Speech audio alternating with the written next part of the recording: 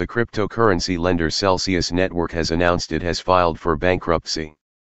Crypto lending has tumbled in the recent months following a crash in cryptocurrency prices and the collapse of major token Terra USD in May. Celsius had paused withdrawals and transfers between accounts last month, blaming extreme market conditions. State securities regulators in New Jersey, Texas, and Washington had stepped in to investigate the crypto lender's decision. Announcing Celsius had filed for Chapter 11 protection, members of the Special Committee of the Board of Directors said on Wednesday.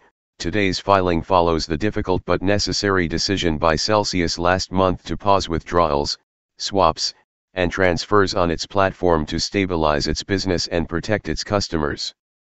Without a pause, the acceleration of withdrawals would have allowed certain customers, those who were first to act, to be paid in full while leaving others behind to wait for Celsius to harvest value from illiquid or longer-term asset deployment activities before they receive a recovery, they said. The U.S. company said it had $167 million cash on hand to provide liquidity to support certain operations during the restructuring process. It listed its estimated assets and liabilities at between $1 billion and $10 billion on a consolidated basis. The necessary decision to file for bankruptcy would provide the firm an opportunity to stabilize its business, it said.